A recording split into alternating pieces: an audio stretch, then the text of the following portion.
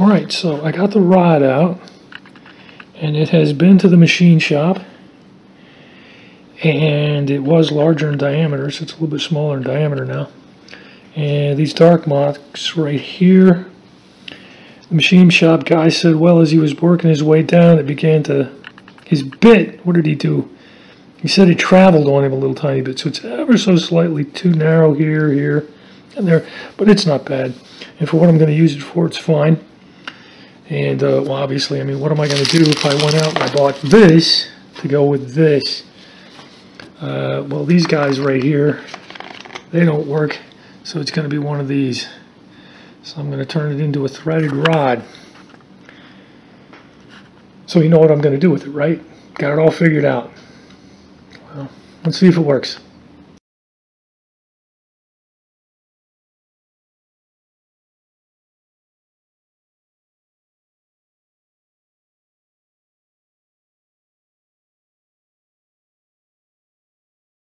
Central Machinery, Harbor Freight, and this is just like, it's really cool. I do a lot of stuff with Dremel, which is, you know, a fair amount of what I just did with that little project was dremeling. But this is just fantastic. Base price is about $22. With tax for me it was $24.50 or something like that. But it's got a nice little notch. You can drop it down in, take it there, spin it. The entire body will rotate. Do stuff like that, bring it up, lock it in place by just simply putting it somewhere on a nice flat surface, clicking it over, and it looks like it's kind of flimsy down in here, but once you get this collar bolted, you know, locked in place, you know, bang, it's darn tight. Let me tighten it back up again. But you get it there, and it's pretty solidly locked in. So this is just really cool. I thought I'd throw that in. Alright, I got a bit more work to do there, but they're getting a bit, it's all getting a bit closer here. But they're almost done. This is just a set. The other set's still a little bit rough. I got a little bit more work to do on those. It's getting closer. Alright, I dremeled some slots in there for a screwdriver, and those are ready to be installed. Alright, I got to get in here and pop the arm off there. Actually, the rocker shaft and all the arms have got to come off. Let me get to that. Look at that. It's not quite as clean as I like to see it. Must be about time for an oil change, too. Looks like I might ever so slightly be getting a little tiny bit of wear on that one. That one doesn't look bad. This guy's okay. That guy's okay. Interesting, interesting. And you can see it down here on these guys. This one right there's got, it's hard to see, but it's got a slightly bigger wear pattern than the other ones. Interesting. So with these hydraulic systems, they pretty much, you set it up when you build the motor, and there's not a lot of stuff that you do with it after that. So what I really need to keep track of now is like how much of the screw sticks out above this particular sort of flat area. So I've got those dimensions up here for each of these. Yeah, just all I got to do then is just unscrew them, pop the new ones in, and make sure that the numbers are all pretty close to that right there. Alright, I've remeasured and come up with the following. So they're pretty close to where they used to be. It doesn't really matter because, hey, they're hydraulic lifters. They're in the ballpark. Anyway, I got to go give them a little tiny bit of final torque once I get them in the car, because it's kind of hard to hold it steady when I'm just sitting here on a towel.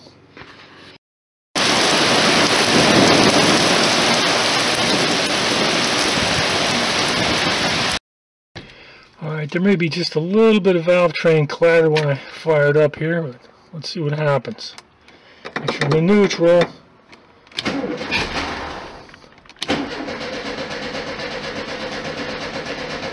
Let's give it just a hint of gas. There we go.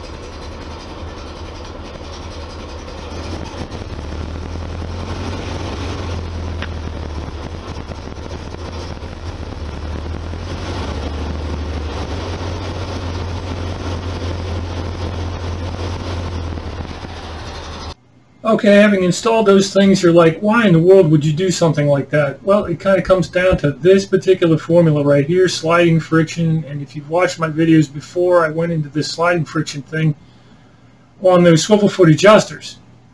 And you know, if you're shoving steel against steel, you don't get to impact that little value right there. This is the coefficient of friction. So you've got steel on steel, it's got a particular friction. You put a, you know, it doesn't matter whether it's a round ball or whether it's a stock adjuster, it's still steel on steel. You're pretty much done with it right there. Now, I don't actually have steel on steel anymore since I've replaced some of them. So why would I do that? Well, during wear, when there's absolutely no lubricant present, the frictional coefficient may range from 0.12 to as high as 0.18 to 0.3. And this is for bronze on steel. Nice little reference right here. It's like the most consolidated thing I've been able to find. And then we continue. By comparison, the coefficient of friction during wear for, skip the aluminum part, for steel on steel is 1.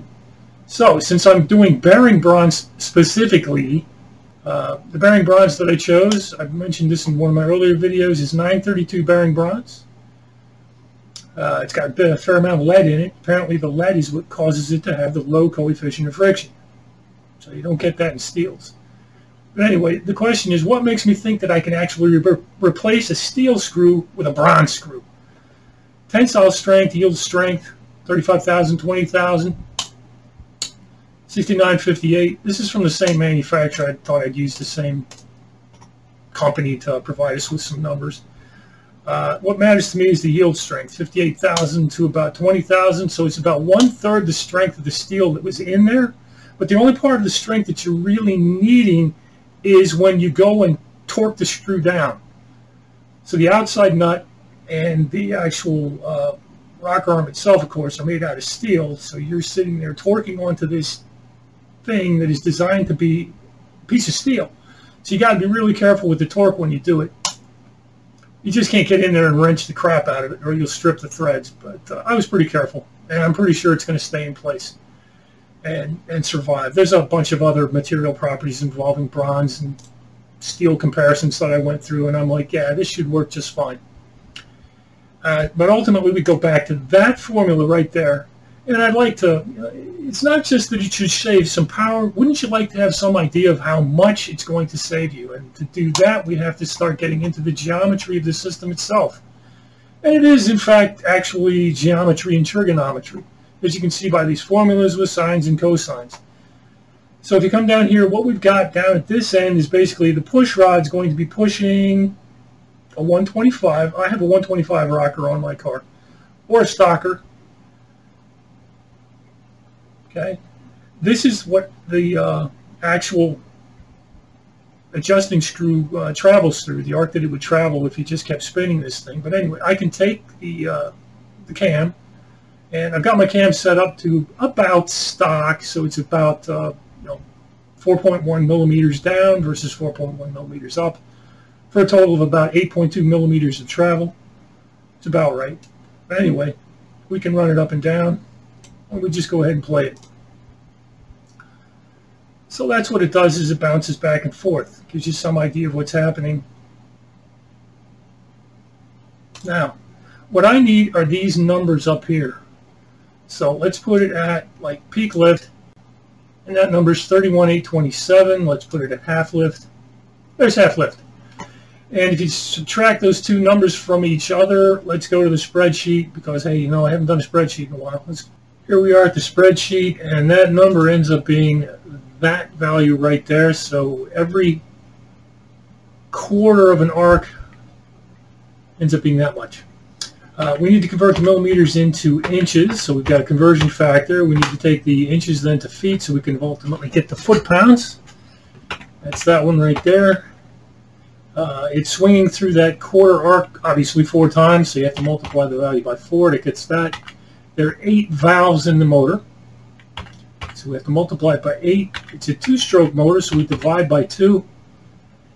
And ultimately, I like to drive at about 3,200 RPMs while I'm booking down the road at 65-ish or so. So that gets me to this many feet of swept out arc in a minute. The valve spring, roughly 140 pounds or so by the time you've compressed it and it's going through the motions. It does not include the dynamic loads, which would increase that value. So this number right there is conservative. I then need to take it and figure out what that coefficient of friction force is. Let's see, they told us that it was about a 1, so this is going to be like the worst you could possibly do is about a 1. So that tells you that in the stock system, if the coefficient of friction is 1, that it's pissing away 0.356 horsepower.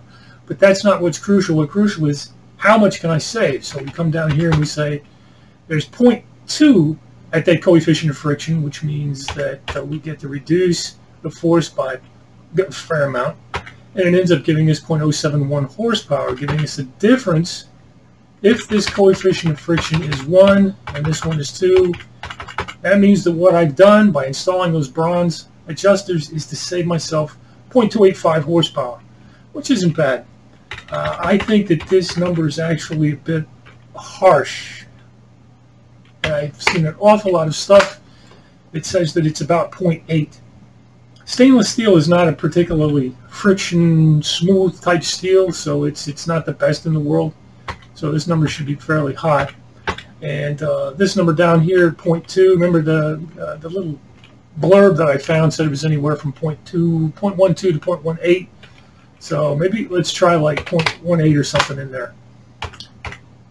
So what that gives us then is a difference at this point of about 0.22 horsepower. And if you've watched my video on how much horsepower it takes to shove a Beetle down the road, it's between 22 and 23 horsepower, which means that value right there is about 1% of what it takes to send a Beetle down the road. Now, 1% is most likely not ever going to be measurable if you actually did some kind of an experiment, but it is clearly a calculatable benefit, and it is without a doubt in there and providing a benefit, which means it's better than H-beam rods, it's better than serpentine belts. What else can I come up with? What else is it better than? Oh yeah, swivel foot adjusters. There you go. 3 things that it's better at, because I can measure. No, none of these things are going to provide you really a measurable benefit, but at least I can calculate what that one is right there. Now, if you want to do this yourself, I would advise against doing it. I've got hydraulics, which means that my adjusters are not pounding into the end of my valve. If you've got standards where you're slipping your old feeler gauge in there, your system is pounding. I'm not sure about the malleability of the bronze versus the steel. The bronze is supposed to be pretty tough, and this is an application that it's designed for, and bearing, but I don't know if it's designed to be bearing plus pounding. So if you do it, you're kind of on your own as far as that goes, but I would suggest waiting for me to get some miles on my car. I've got some trips planned, so I'll get there eventually. I'm just kind of throwing it out there right now. This is what I've been working on my car, and it's been a fun little project. It's in there. I've got like 16 miles on it, but that's not enough to really know whether or not it's working. But I'll get to it, and I'll get back to this later.